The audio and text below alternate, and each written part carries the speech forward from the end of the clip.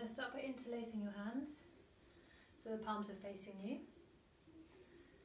And then press the hands away. Feel the space in between your shoulder blades.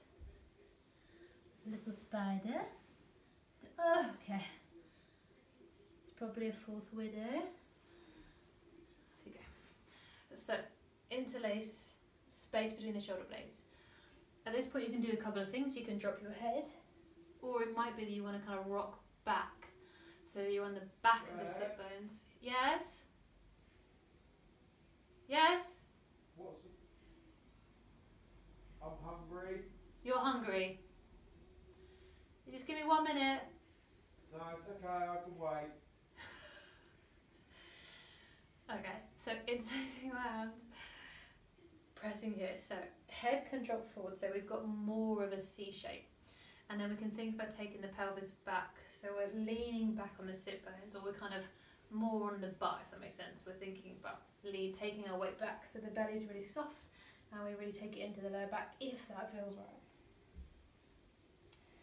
As we inhale, we find length in the spine, so really focus on straightening, bending at the elbows, and make a really beautiful kind of little shelf for your head.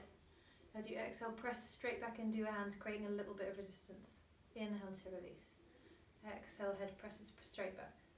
Inhale to release. Exhale, straight back. Inhale to release.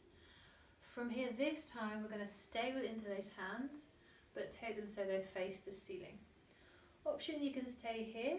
It might be that as you stretch and reach and find a little bit lower length, you might take hold of one wrist. And I like to really pull the skin away from the armpit. So kind of grab hold and squeeze, and then if you pull from there, you'll get a really nice sense of superficial fascia moving away from some of the deeper layers.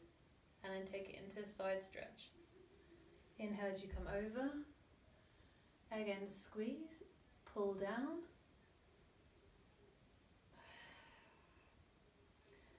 Inhale, exhale, arms come either side of you.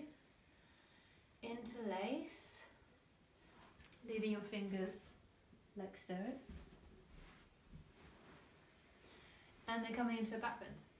So really focusing on lifting through the chest, finding some space in the sternum and all the ribs on the front side of the chest, and squeezing the shoulder blades as much as they're happy to together. And again, it might be that you stay here, it might be that you extend the head, and just like we did when we started, the opposite. So now you come onto the front of your sit bones, and then reset. Namaste. You can do the other side.